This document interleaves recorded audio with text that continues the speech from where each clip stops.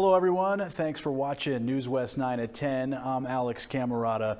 A former youth pastor at Redeemer Church in Midland is facing charges of child pornography. That's according to members of the congregation. Tyler Dupnick is with us in the studio tonight. Tyler, what more do we know about this situation here?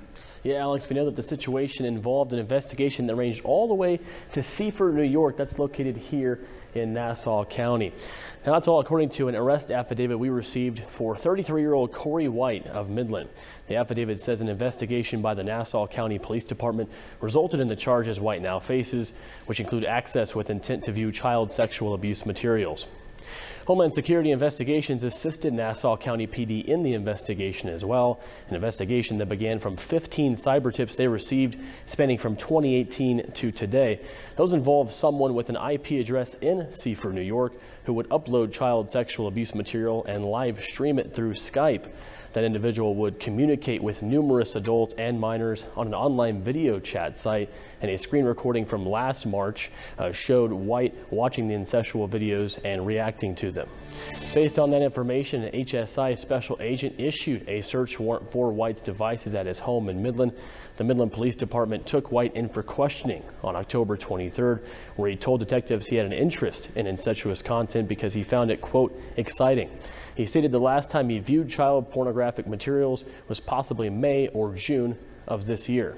Now, if convicted, White faces up to 10 years in prison, up to life of supervised release, a $25,000 maximum fine, and a $100 special assessment. His detention and preliminary hearing is set for tomorrow morning. News West 9 will be there, and we'll keep you updated. Alex.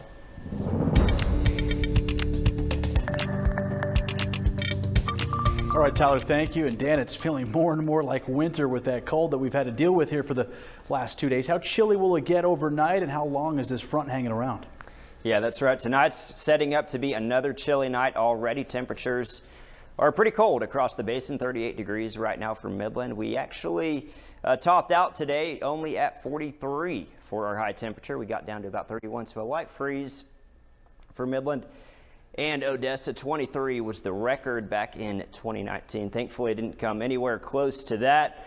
We got some rainfall over the weekend. Most of it was that light drizzle that we saw all weekend long, basically. About 0.13 inches fell. That adds to our total to 6.32 inches so far for this year, 2023. We're still well below average, though. We still need about 5, almost 6 inches to catch up for where we should be at this time of year. But here we can see we have made a little bit of improvement for our drought so far. So this is what we currently have across the basin. We're still in the severe category for Midland and Odessa, but things have improved a little bit over last week. We can see here extreme drought for Midland and Odessa for what we had last week. So we are starting to see a little bit of improvements across the area. Temps across Texas right now, 39 in Abilene, it's 38 in Midland and Odessa, about 40 right now for San Angelo. Alex?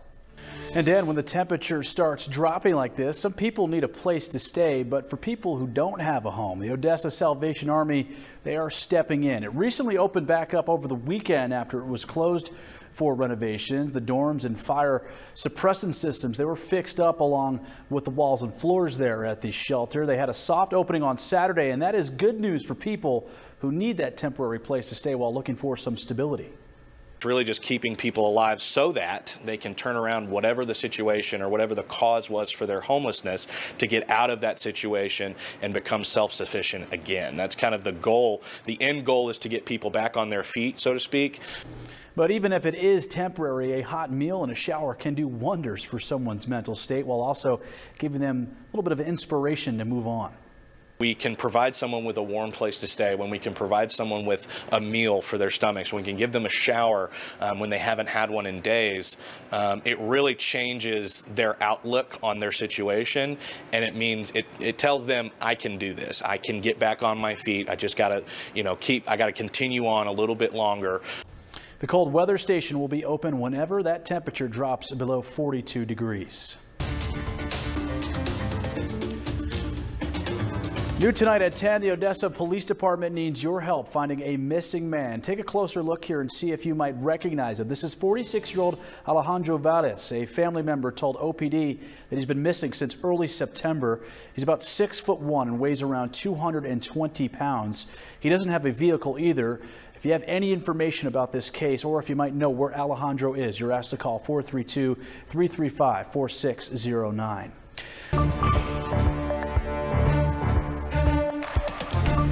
We're getting our first look tonight at two suspects arrested in Ector County for a deadly shooting at Dollar General and a body found in Penwell. Let's tell you about that shooting at Dollar General on Friday night. This is 18-year-old Victor Balderrama. His charges relate to tampering with a human corpse and tampering with evidence. Ector County Sheriff Mike Griffiths tells us his arrest comes after 18-year-old Kevin Roman was found shot at the store on 3rd and Knox. His bond has been set at $75,000. And this is 20-year-old Ethan Ibarra. The sheriff says he called their office on Saturday and led investigators to a location near Penwell where they found the body of 17-year-old Dylan Zubia. We still don't know how Zubia died, but Ibarra is charged with his murder. His bond is set at $175,000. State troopers are investigating a deadly hit and run that happened in Reagan County. We're told 37-year-old Junior Jones from Big Spring was walking on Highway 67 after his car ran out of gas.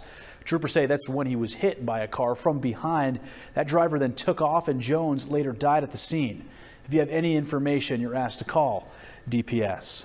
Tonight, an 18-year-old is facing murder charges after being accused of selling fentanyl to another teen. According to the affidavit, police say earlier this month on October 2nd, Nathaniel Martinez was accused of selling pills laced with fentanyl to another teen, 16-year-old Damien Aguilar, who later died from an overdose. The report says Odessa police found Aguilar unresponsive and he was taken to Medical Center Hospital. In that affidavit, witnesses told police when they tried waking him up for school, they said he wasn't okay and lost consciousness.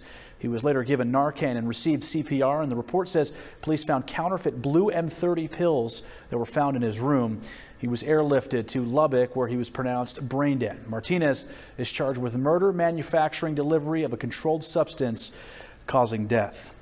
Ector County ISD is addressing another potential threat to school safety, this time aimed at school buses. District officials warning parents of students who ride the bus they're taking precautionary measures after hearing of an anonymous threat. Parents were told district police got word from the FBI office in El Paso late Friday night of a threat toward those buses. The call was found out to have come from Southern California and did not name a specific city or mention ECISD in any way, but the anonymous caller attributed the threat to the same Odessa man as last week's elementary school threat that you might remember. Police do not view this as a credible threat, and ECISD will continue to work with local, state, and federal agencies on this investigation. And we're told district police have been actively patrolling the bus barn around the clock, and all buses are scheduled to run regular routes at their normal times. And with this weather getting colder that we told you about, that also means the opportunity for illnesses to spread around. There's now a surge in strep throat that's causing a shortage in antibiotics. A number of adults as well as children are coming into emergency rooms and hospitals now dealing with strep throat. But I've seen a lot of patients that are showing up positive for strep, when you're seeing a spike in strep, you're giving out more antibiotics, and naturally that might lead to a shortage of antibiotics as well. And with strep making a big comeback this year, it's hard for doctors to get their hands on the drug amoxicillin, and that can start treating strep within the first 24 hours. You know, with strep infections, antibiotics is the main treatment. Penicillin type of group of antibiotics like amoxicillin. When you're seeing a spike in strep, you're giving out more antibiotics, and naturally that might lead to a shortage of antibiotics as well.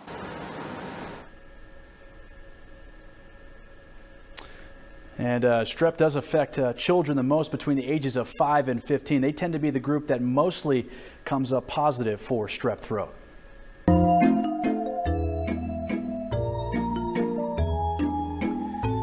We are one sleep away from Halloween, and if you want to take the kiddos to some local events to just make their trick-or-treating a bit more fun, here's some ideas for you.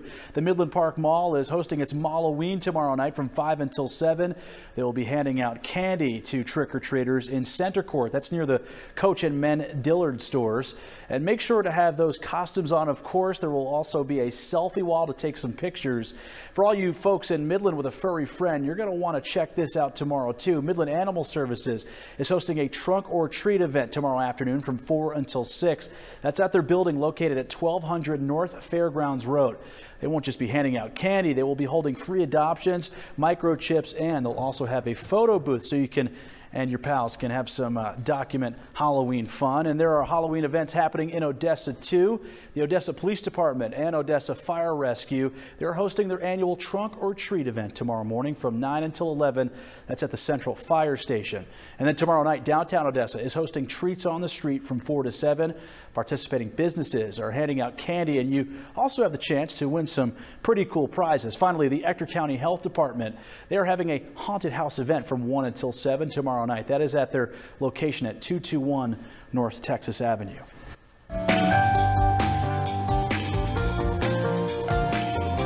It's the start to the week and almost the end of October. Just where did that time go? But the news never stops for anyone, not even a holiday. Here's Victor Lopez with a preview of what they're cooking up tomorrow morning on News West 9 Sunrise.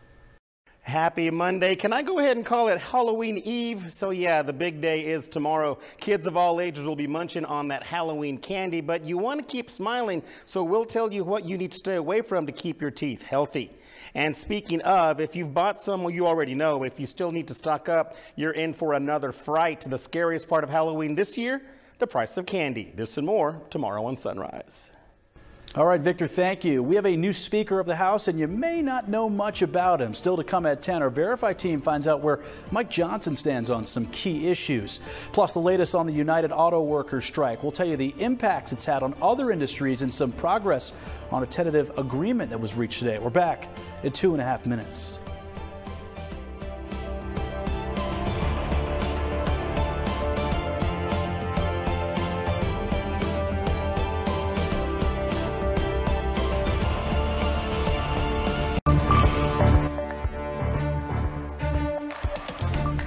Just in time for Halloween, the producer of Texas Chainsaw Massacre came home to visit his alma mater in Garland. Ron Bozeman graduated from Garland High School in 1965. In addition to his horror films, Bozeman has worked on dramas like HBO's Succession. Earlier today, he talked with cinema students about his career path. The program in Garland called Real Owl Cinema is the first fine arts film class that's offered in a Texas public school. Auto union workers in Arlington are cautiously optimistic about their tentative deal with General Motors. The agreement would end their strike and boost wages by 25% over 4 years. Now, experts say the union strategy might embolden workers in other industries. Here's more on the impact. The picket lines worked. And though they still need to formally sign off, union workers say they're comfortable with the UAW's tentative agreement with GM. It just means to put money away and pay for things without having to go into debt. Auto manufacturing is the latest industry drawn to the negotiating table by striking workers. This year, healthcare professionals, writers, even baristas have secured victories in talks with their employers. Congresswoman Jasmine Crockett says labor is having a moment. Unions stand for the idea of people power. It sent this message of time out for the have and the have-not fight that we continue to see. The haves only have because of workers. Economists say inflation and concerns about artificial intelligence have encouraged more unionization. And post-pandemic, Americans' perception of work-life balance has changed. Labor markets have been pretty good, and it's relatively low unemployment. And so I think people are feeling like they may have a little bit of leverage. But TCU's David Allen says that could change when the economy weakens. The Bureau of Labor Statistics data shows the percentage of working Americans who belong to a union actually dropped from 2021 to 2022. Still, the auto deals are momentous, especially because the union took a risk striking against all three manufacturers at once.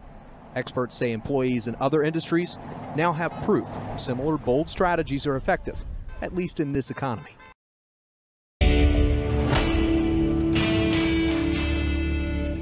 After weeks of chaos, the U.S. House of Representatives finally has a speaker. Where does he stand on key social and economic issues, though? Our national reporter, Casey Decker, he found that out for us. Mike Johnson is one of the lowest profile representatives ever elected as Speaker of the House. Even if you follow politics, there's a good chance you'd never heard of him before last week. But you might have seen claims like these, that his policies are extremist regarding everything from same-sex marriage to Social Security. So using these sources, let's verify where Mike Johnson stands on a few key issues. First, the 2020 election. Many people claim Johnson tried to overturn it. That's true. Not only did he vote against certifying President Biden's victories in Arizona and Pennsylvania, Johnson was the architect of a failed legal argument submitted to the Supreme Court in favor of overturning the results. Second, abortion. It's true that Johnson is one of the staunchest opponents of abortion rights in Congress. He's sponsored or co-sponsored several bills limiting access nationwide, none of which passed. Third, same-sex marriage. Johnson has long opposed it. In the early 2000s, he was a lawyer for a conservative Christian group and argued on numerous occasions for laws that restricted gay rights. Last year in Congress, he voted against a law that cemented nationwide recognition of same-sex marriage. But in his first interview after being elected Speaker, Johnson said he won't try to undo the existing legal protections on same-sex marriage. I respect the rule of law. When the Supreme Court issued the Obergefell opinion, that became the law of the land. Johnson's also been accused of wanting to cut Social Security and Medicare. That claim needs context. Johnson has been a strong advocate of reforms to these programs, and he's supported proposals like raising the retirement age, which would cut Social Security spending. But Johnson argues such measures are required to keep the programs solvent. He has not said he would do away with them. With your Verify, I'm Casey Decker. Dan, we are dancing around that freezing line again here tonight, but tomorrow night trick-or-treaters will be wrapping up. How's it going to look out there for them as well? Yeah, that's right. We've got another light freeze in store for tonight. Tomorrow night, Halloween night, we're going to see another light freeze across the area, but temperatures do start to warm up gradually through the rest of this week. I'll have your full forecast coming up.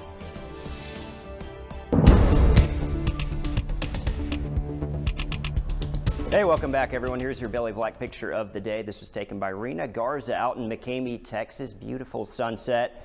By the way, thank you for sending that in to us. Outside right now, 38 degrees. It's another cold night already setting up. I probably don't have to tell y'all that. It's frigid out there.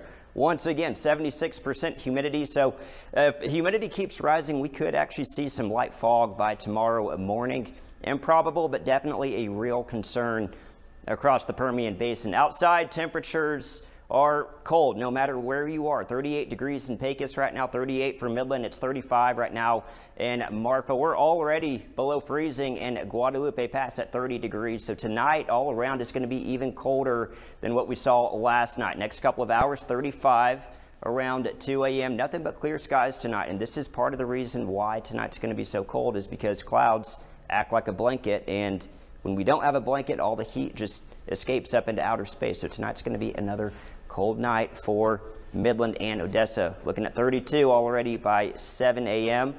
Low temperatures, 30 for Midland, 30 in Odessa. Will hit 32. And at Fort Stockton, 29 even out in Pecos. So we could see some mid-20s in a couple locations, especially further up to the north, 26 in Hobbs, 26 and Seminole. It's going to be a frigid night once again. So we've got cold conditions. Light north winds are continuing, but if you don't like the cold weather, don't worry. It's not going to stick around forever. We're going to see high pressure temporarily move back into the state, and that's going to return southerly flow out of Mexico, and we should see warmer conditions by next week, or really the end of this week into this weekend. So we're going to see some improvement across the area. But for tomorrow, it's going to be another cold day.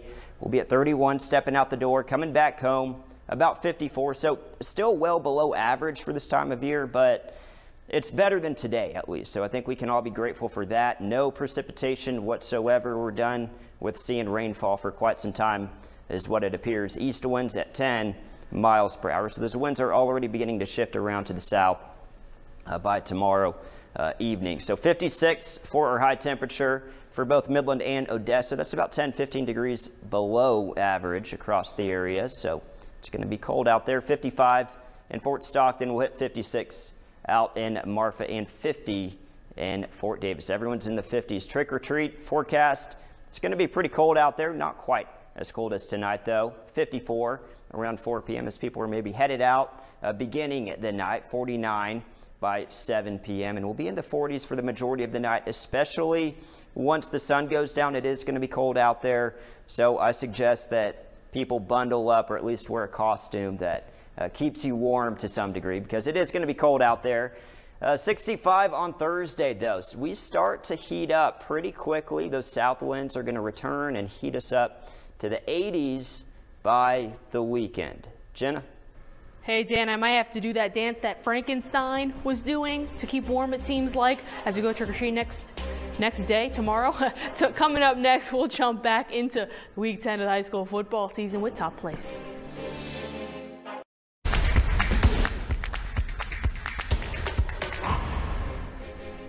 The 2023 regular season is quickly coming to a close, and we've had the privilege of seeing some show-stopping plays up until this point, and that was no exception here in Week 10.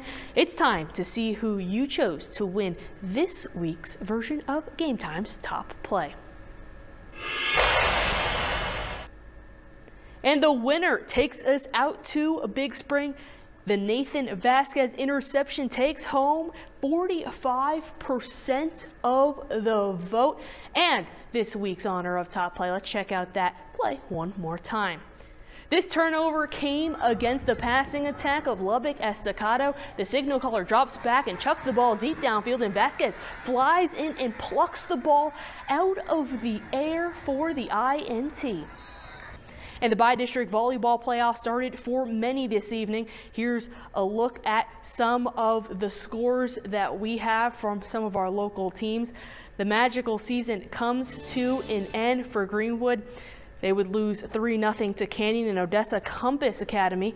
They complete the sweep of Crane to add to some hardware to the trophy case with the 3-0 win. In our local 6As, they start their playoff journeys tomorrow night. Midland Legacy will host El Paso East Lake tomorrow at 6 p.m. The Rebels were bumped from the bi-district round just a season ago. This year looks to make it the second round again, as it did in 2021. Permian takes a trip out to El Paso to square off against Coronado. The Panthers are searching for back-to-back first-round wins.